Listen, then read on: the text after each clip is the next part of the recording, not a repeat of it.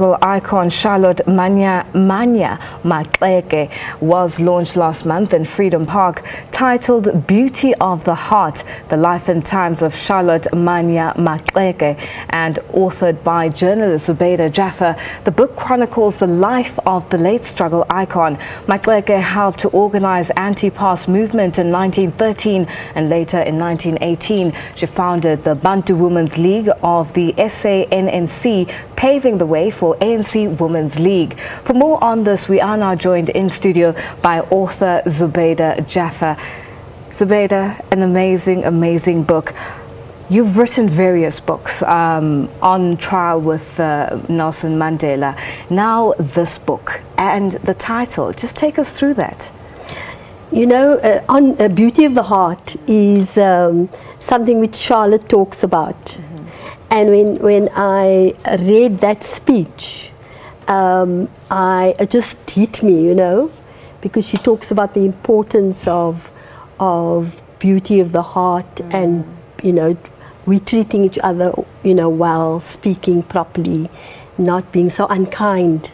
The things we are seeing today, you know, in the world, but also amongst us, we just say the first thing that comes into our head. And so she gives this whole speech where she actually says, especially she speaks especially to the women, and she says that we must be dignified and we must be the leaders. If we want to be leaders, then we've got to, you know, be upright. And it just struck me immediately that this was the title.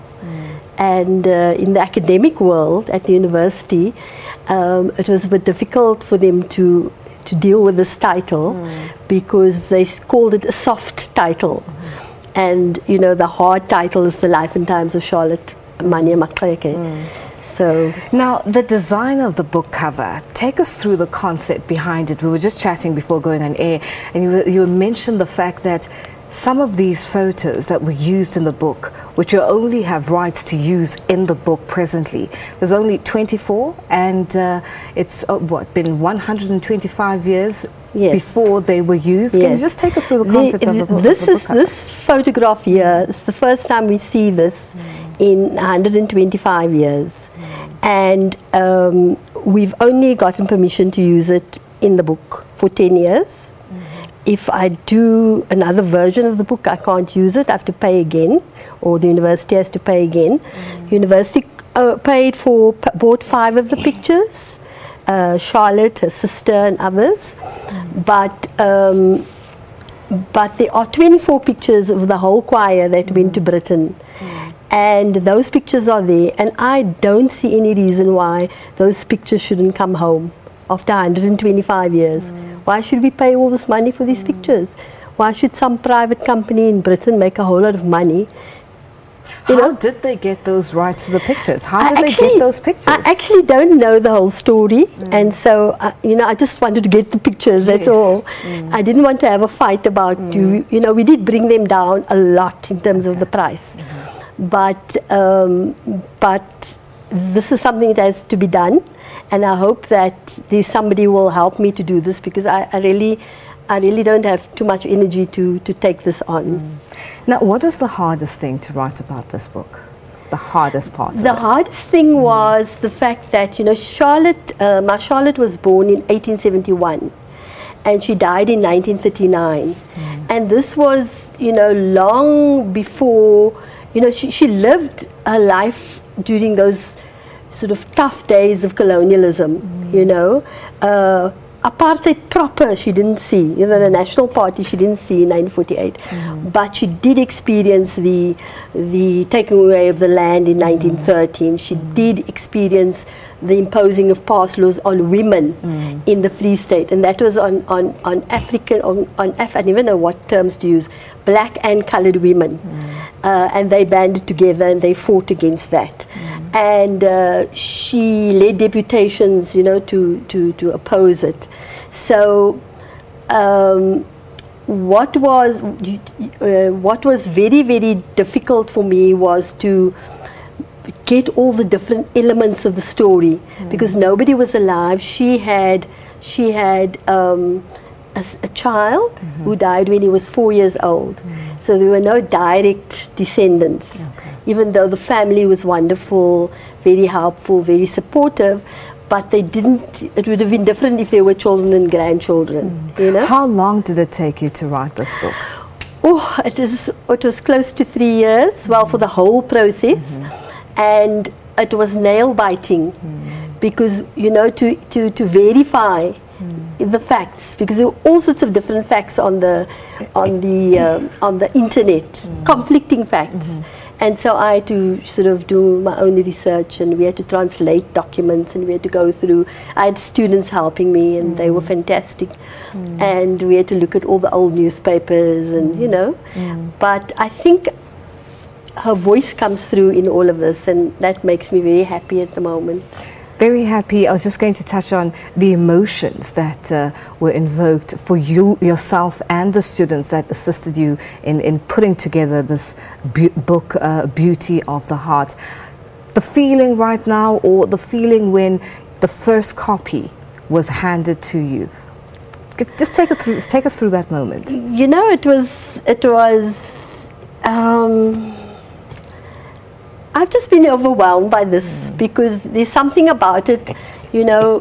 She was our first graduate, and that female graduate, she's a BSc graduate in the US, and this is a story about how she struggled to get there, you know, and that for me is the most significant part of the story. How she got to eventually graduate in 1901. That's for me, that is the story.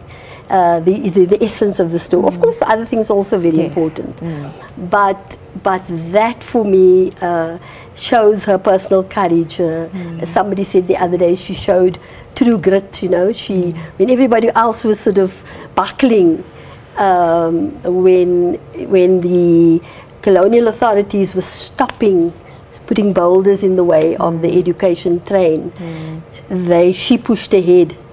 And what this also showed me is that all those years ago we had a substantial group of people like Saul Plaatje and Pixley Kaseme and all of them who had made enormous advances to take us forward, building schools and, you know, all this. And if they'd have been allowed to proceed, we would have been much further. Now, this has, as you mentioned, it took you almost 3 years to put together, to write this book. What are you currently working on?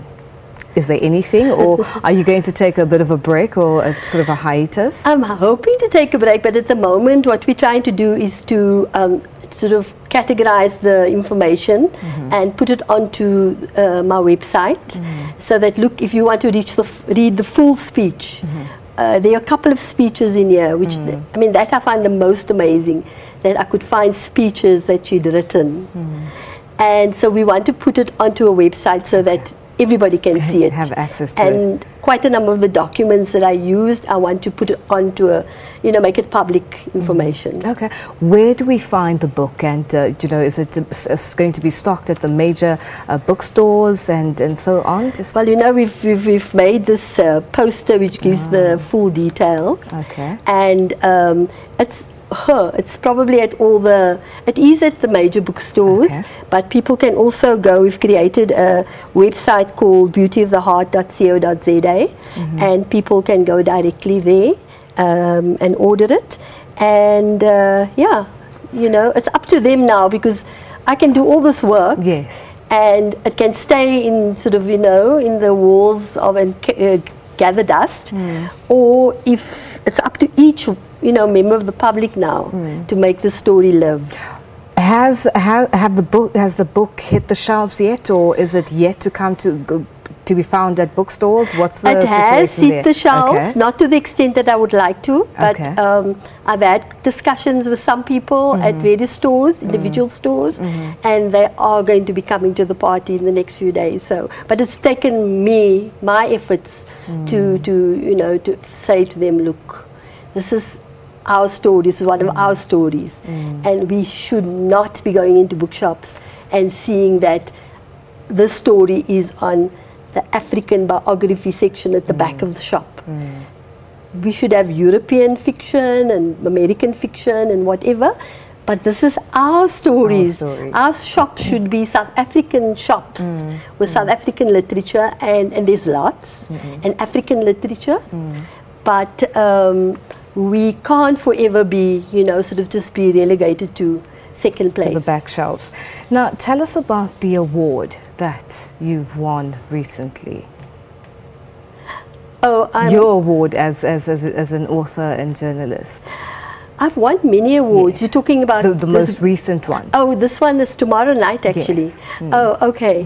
I'm not quite sure what it's about. Okay. I just was sent a letter to say that I will be given this award tomorrow night. Okay. And the organization is the Congress of Business and Economics. Okay. And it seems it's a non-racial group of business people in the Johannesburg area that seeks to build bridges, and so they've decided for some reason to celebrate heroes and heroines. Amazing work that you do. Yes, so Zubeida, advice for authors who are up and coming, or you know, journalists who are thinking of going in that direction. What advice would you have for them? I would say that you must be passionate about journalism. This, you know, it's not an easy business, especially now also, but it's never been easy. No.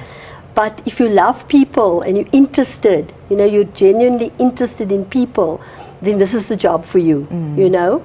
And the writing and the skill side of it, you have to practice and practice and practice, you know.